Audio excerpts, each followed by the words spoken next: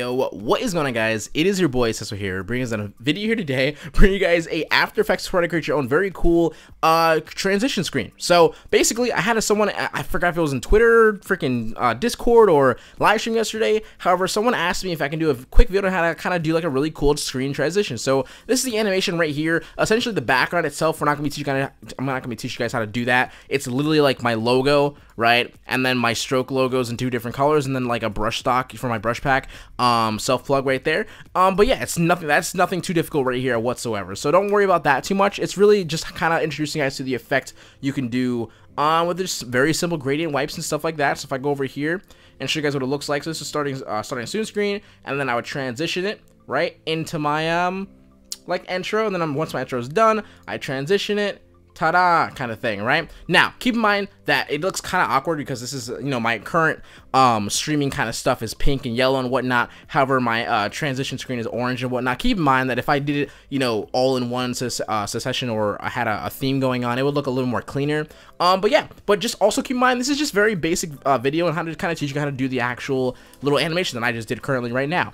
Because essentially you can have like words flying like right here, right where it starts to get connected, like right here. You can have your logo fly in, you know, right where it starts to go out, you can have the logo fly out. You don't have to have the logo static in the background. This is just essentially just introducing you guys. So let's go ahead and show you guys how to do this really quickly. So I'm going to tutorial, and I'm gonna show you guys with a very simple solid, just so you guys can kind of get it, you know, as immediately kind of thing, right? So I'm right click over here, go to new, click on solid. We're gonna name this background because that's what it is. And I don't know why I thought I didn't have it. So yeah, once you have your background set, you want to go to effect, then you want to go ahead and go to transition, and the one that I used was CC Jaws. Now, as you guys see, there's a lot of different things you guys can choose from. I'm pretty sure every last one of these should work, as long as you guys know you're, of course, completing the animation from 100 to 0, then back to 100. That way you guys understand it needs to reset. That way when the transition ends, it actually ends when the screen's no longer there, kind of thing, right? So I'm gonna use CC Jaws like so, right? So I'm gonna take my little keyframe here, click on that, take my completion, throw this all the way up to 100, as you guys see. Actually, before I do that, let me show you guys really quickly what the other settings I'm gonna use, because, you know, I'm gonna be changing it for a second. But my shape, you have different. You have like a I almost said rainbow. Robo block is what I'm gonna be using, and then waves. The one I used was definitely block, because I wanted to have that really cool. You saw how I had before, where it has like this little, you know, kind of like screen, like rectangles, like kind of cutting in and whatnot. So I'm gonna do that. I'm gonna take my angle, or direction, excuse me, put that on 50, and then I'm gonna go ahead and take my width. That was like a weak cough, but it was worth it. 20 width, just like so, to kind of make those blocks a little bit more thicker. And then I'm gonna go ahead and take my height here and just take it and put it all the way up to 100, just like so. So now, if I were to go ahead and I already have the completion keyframe, I'm gonna go ahead and go around 1.5 seconds. So that's 130. Or excuse me, that's 30 frames after the 1 second frame and whatnot. Anyway, I'm gonna go ahead and just click on the completion and take this. Let me put up my, I don't know where this is. Let's put this on. This should be at 0. This, however, should be at 100. I forgot to put it at 100 because I want to show you guys what the blocks are looking like. So 100 for the first keyframe, as you can see, just like so. And then when it comes in, it does this very cool little closing kind of animation thing. And then at 130, as you can see, it's full. The animation's full. So at this moment in time, you would set your OBS to transition right here. And I'll show you guys exactly how to measure that and whatnot for yourselves. And then basically, we're gonna go ahead and just go into, like, let's just say another another second before or after, excuse me. I'll just go ahead and just do it like so, and I'm gonna take my keyframe and go ahead over here, the completion, put it at 100% again. And this might be a little bit too slow. I might put this around like a third of a you know, second kind of thing. So I'm gonna take this, actually I'm gonna move this over here so that can be fast. That way the transition is a lot more easier to kind of I guess maybe get rid of, or kind of like just completely hide your screen immediately as possible, right? Kind of so hide it, and then, you know, it would gradually go back. And it's very, very stagnant right now. We're gonna change that in a second. I'm gonna take this and put this like right here, actually. So the entire thing would be like, let's just say 2 seconds, okay? Right? Just like so. This entire thing is just gonna take 2 seconds. Yeah, I like it like this. So of course we're gonna have to add easy for easy ease, just like so. I'm gonna highlight all these keyframes, right click, go to keyframe assistant, and then click on easy ease. So you can see how very like boring and kind of like I said, stagnant it is. What we're gonna do is we're gonna click back on this graph editor. Now be sure you have the actual graph tool tips on, and then make sure you have edit speed graph. That way you guys have the same exact graph as I do, because if you guys are new to After Effects, your default graph is not gonna look the same as mine. So as you guys saw, I highlighted these actual keyframes again. You see these little yellow kind of like extended anchor points and whatnot. I'm gonna go ahead and take each one. I'm gonna drag this one towards the right. This will kind of increase the speed it's gonna take for the actual first cut to occur, right? So I'm gonna go ahead and just take this and just move it to my left just a little bit, just like so, because I want to make sure I keep that, you know, quick succession, and then it goes back to a nicer, kind of smoother look to it. So I'm gonna take this now. I'm gonna go in just like so, and I'm gonna take this one, bring it in just a little bit, just like there. Okay, so I'm gonna turn off that graph editor. I'm gonna go ahead and just look at it again, right? As you can see, it's very, very, very clean. So if I just go ahead and look again, very quick, kind of slow, methodical pull out and what kind of thing. Whoa. Okay. Anyway, but as you guys can see, it's very, very simple to do. And then basically, once you kind of finish this, you're pretty much all done essentially, right? Like this is all I personally did for mine. However, I just had a background. That'd make it look a little bit more cooler for you guys. Like I said, keep in mind, you can do some really cool things, like you can have it, you know, pause for a long time and then kind of fade out. Maybe if you had, like, you know, you're doing a transition that needed to have a little more time, you just simply would probably just keyframe, you know, your completion at, you know, keep it at like, what would have to be a 0, right?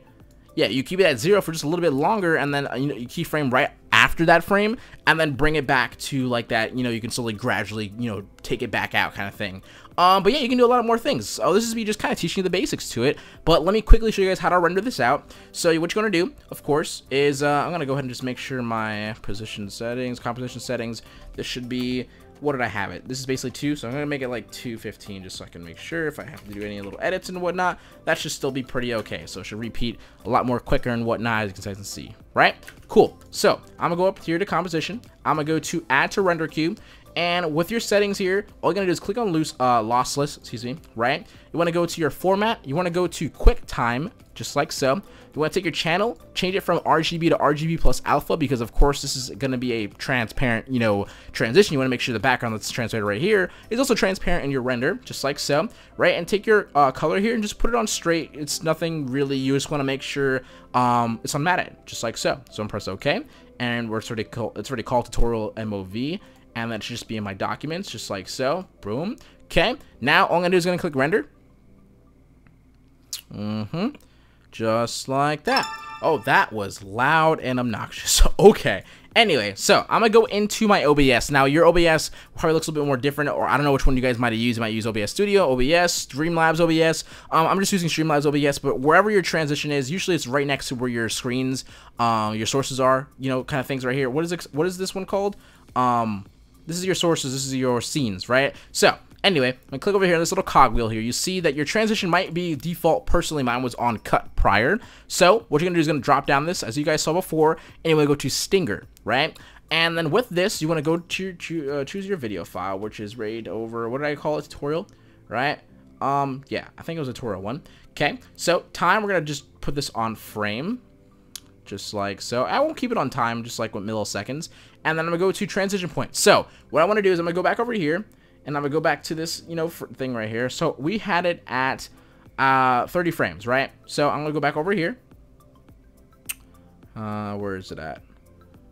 This is the wrong thing. What am I doing? Okay, right over here. And I'm gonna take this. The duration is actually 215. It doesn't matter too much, but that's fine. Now transition point milliseconds. It should be 30. If I'm wrong, I'll see. But let's just see. If I go back to, let's just say, screen. So yeah, it's definitely a little bit too fast. So, is it 3? Just put it on frames. Frames, 30. Right, there we go. So, I did have it on milliseconds. I should just kept it on frames. It was the obvious choice right there. Right, you can see it's definitely where it should be. So essentially, I don't know why I put it on time. I wasn't paying attention there. But you guys just very much saw, right? You guys just saw what kind of happened. I just had it on the wrong whatchamacallit, time frame, right? So the transition point type, whatever, I had it on time milliseconds. I don't know why, but my brain was like, yo, put it on milliseconds, because that's usually what you would go for. Anyway, frame, just like so, right? So all you have to do is copy the amount of frames that were your what do you call it? The completion was at 0, right? So that's would be at the 30 frame mark. That way you make sure that it's going to be completely black at this frame, so when the transition actually happens, it is seamless and you can't see what's going on in the background, kind of thing, right? So as you guys saw, once again, I'll just show you guys with the, you know, starting soon and whatnot. That's starting to actually get started. Your intro starts playing, right? Once your intro is kind of done, you say okay, transition, and boom, now we're into it. So it looks so much cleaner. It's just a very nice, cool kind of thing to do. Personally, I think if you're looking to kind of get into streaming and whatnot, and or if you're a designer, most likely, and you're looking to design, you know, stream packages and stuff like that, this is something that's going to get or it's going to validate the price that you might be charging, like whether you do $100, $200, $400, $500, $1,000, or whatever you guys are doing, right? This kind of quality is what's going to separate you guys, and people are going to want the newest, coolest things, so just keep that in mind when you guys do this little stuff. Yeah, I just want to teach you guys all the basics and whatnot. Hope you guys definitely understood everything. Essentially, you can still do a lot more things. Like I said, you can really kind of go into it with a lot more of a plan. However, I just want to give you guys the basics, get you guys familiar with it, and for you to take control of your own creativity. So, yeah. Hopefully you guys enjoyed today's video here today, and yeah, don't forget to leave a like on the video. 200 likes on the video equals a secret down below. I know what I'm gonna do, and it's probably not gonna be the AI file, because this is super duper easy. The only settings that are ever gonna be like coming in handy for you guys are this the CC JAWS what is it called, transition, right? So all I had it was on 50 direction, which kind of gives it on a diagonal, had your height, excuse me, at 100%, you had your width at 20 rather than 10, and had your shape on block rather than spikes. So those are the only things. So there's really nothing else to give you guys. So I know I'm gonna give you guys though. I'm not gonna spoil it yet, but you're gonna have to hit 200 likes. So anyway, yeah, hope you guys do enjoy today's video here today, and I'll talk to you guys later. Make sure you guys comment down anything you want to see me personally do on this channel here below, and much love to you guys, and I will talk to you guys next week. I'm most likely to be streaming this week as well, so just keep up for that, and I hope you guys are on summer break too, because I don't know, like last week's video did freaking fantastic, and I appreciate that very much. Anyway, no more to hold you guys, and I'll talk to you guys later. So switch you out. Peace. Don't forget to keep smiling, stay positive, and stay freaking productive, guys. Later.